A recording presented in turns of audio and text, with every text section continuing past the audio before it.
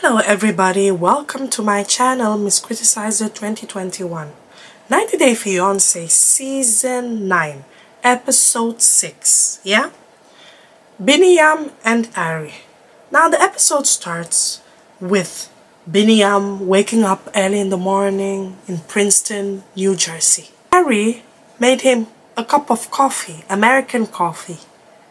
And so he tasted it. He's like, oh, this is water. Because if some of you don't know, Ethiopia is very known for its coffee. They have their own coffee.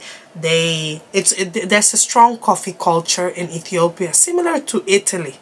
And I've tasted Ethiopian coffee. I love it very, very much. One of the best coffee ever.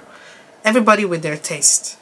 So she takes him out to see the neighborhood, to see the area, to see where she grew up, to see her culture. Emphasis every single time on her Jewish culture and why they're tough, why they're straight to the point, blah, blah, blah. Basically bragging this entire episode. Yes, I will get to it.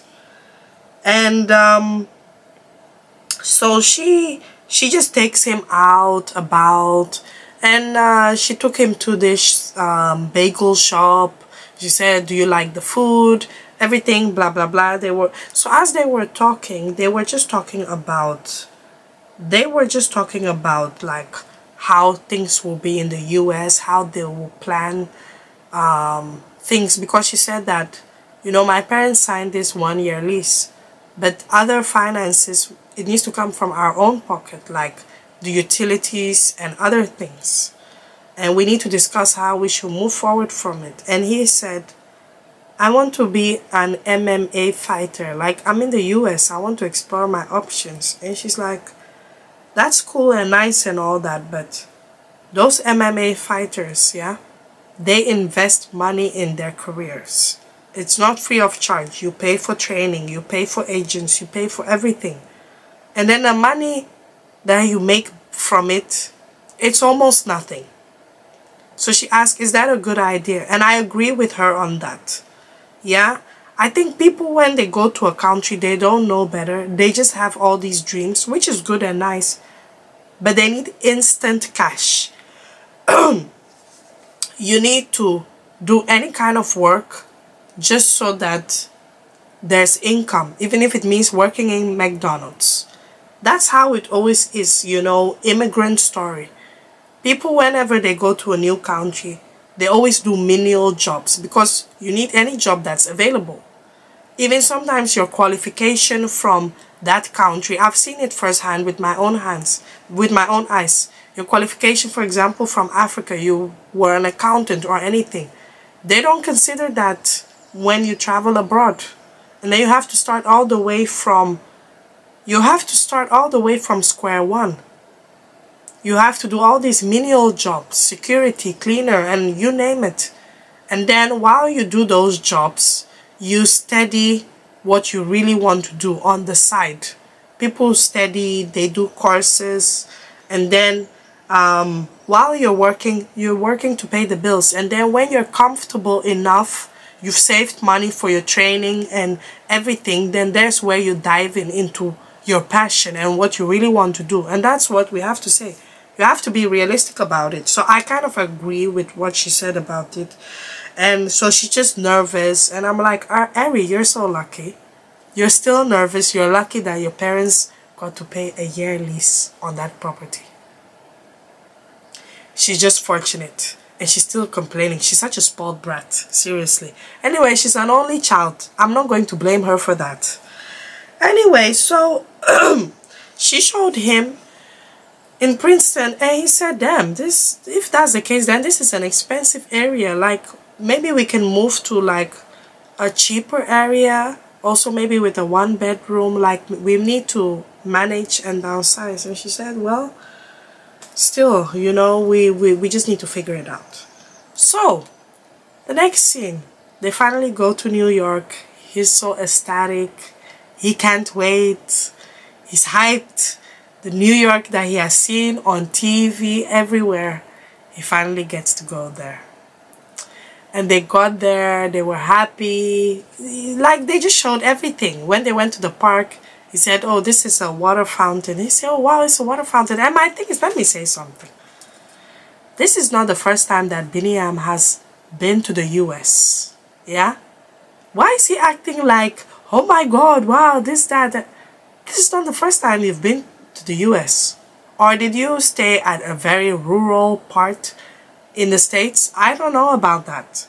Anyway, so Ari is just bragging at this point. She said, yeah, we have this, we have water fountain. Look at this. Look at how developed it is. Look at it. She's not saying that literally, but I know what she's trying to say. She's comparing and saying that, yeah, you know, in Ethiopia, this, that. She said, look at this.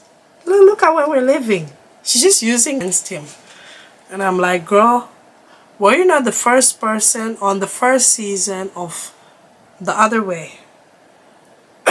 You were saying to your friends, when you were pregnant, you were saying to your friends, yeah, I'm moving to Ethiopia, I can't wait. And your friend said, can you not stay in the US? Can you not bring him here? She said, no, I love Ethiopia. Ethiopia is good for me. They have everything. They have what I need. I love Ethiopia. It's the best place ever. Even when her parents visited, she said, no, the healthcare is good. Everything is good. Oh, everything is good. And then the struggle that she went through. Now, before she's complaining. Oh my God. And that's not to say that Ethiopia is not beautiful. Ethiopia is a beautiful country. It's nice. Addis Ababa is a nice capital. It's very nice. But the mistake that many people do, especially when maybe you visit Africa, when you visit Africa, you need to save and plan very well. If you don't plan well, you will be struggling. You will be struggling. If you don't plan to stay, if you don't plan your visit and your stay in Africa, and you don't have like a business plan in mind, because you need to be doing something there to generate income, girl, you're going to suffer. They were talking, and as they were talking, they were having dinner. So as they were talking, he was just asking her a simple question. Oh, honey, don't you think it would be best if we consider moving to New York? And she said, that seems all fun and games, but New York is expensive. And that's the thing. It's not only Bini, but almost all the foreign lovers that come on this show, they all want to move to the big cities. It looks all good and nice, but it is indeed expensive. Even the places that used to be the hood, Brooklyn, well, some hoods in Brooklyn, Queens, you name it, the Bronx, they're being gentrified. They're being gentrified. Like, you will not get value for money in New York. Everything costs a lot, cost multiple times. And so he said, oh wow, okay, I'm just considering that. And she got so angry because he said, it's just a suggestion. And she got so angry, she's like, you're not grateful for what my parents did. My parents paid the whole lease even, and all you can think about is this. You don't take steps for that. I'm irritated. They just got into a heated argument, and she got frustrated, and she even went as far to say that I'm not sure if we should even be getting married. Like, she gets impatient very quickly. And I'm like, Ari, you made this decision. You people, in case for you people to work, you need like real counseling, because the communication is just terrible. Seriously. And she's not patient. Anyway, yeah. Thank you for watching. Don't forget to subscribe to my channel. Like, share. Hit the notification bell. Thank you once again. Bye bye.